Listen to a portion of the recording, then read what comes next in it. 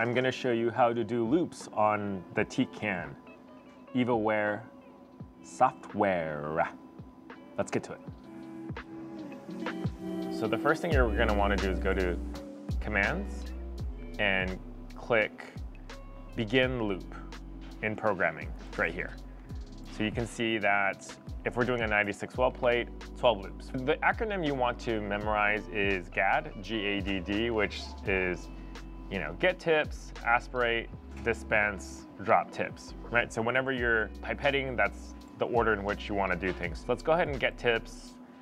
We can get these tips. These are 1,000 microliter filter tips. And then we're going to want to aspirate. So let's say we're pipetting from sample plate here.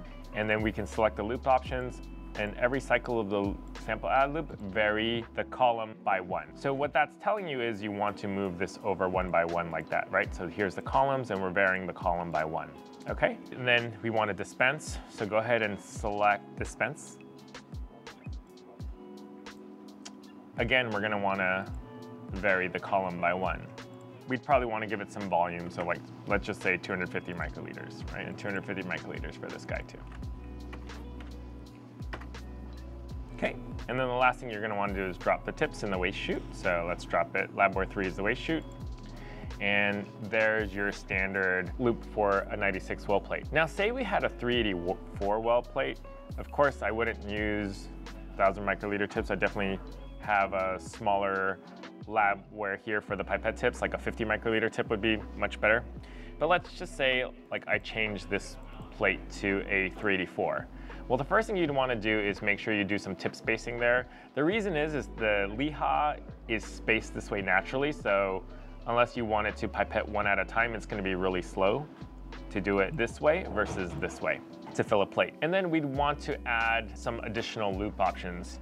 Of course, instead of adding the sample, having 12 loops, we'd want 24 loops, because if you look at a 384 well plate, it's going to go across 24 times. You would normally have another 384 well plate somewhere on the plate, but just for the sake of this example, we'll just select the same plate, but you get the idea.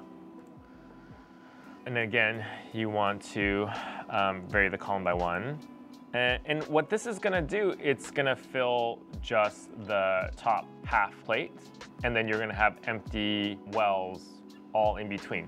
So if you wanted to fill the second part of the plate, you could pretty much copy and paste this whole thing and start from here, or you can do a nested loop. So to do a nested loop, what you can do is you can select begin loop again, and let's do two loops.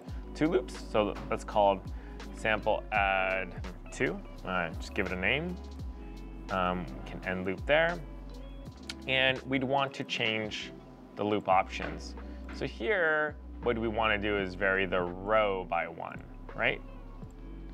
So again, we want to vary the row by 1. And so what that's doing is when it finishes this loop, it's going to vary the row by 1 and go down here, like so.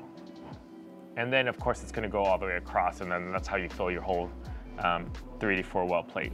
Okay, so just a quick review for your loop options. You want sample add to vary the column by 1, and sample add 2 to vary the row by 1. Make sure you have the same things here, and that's it. See you in the next one.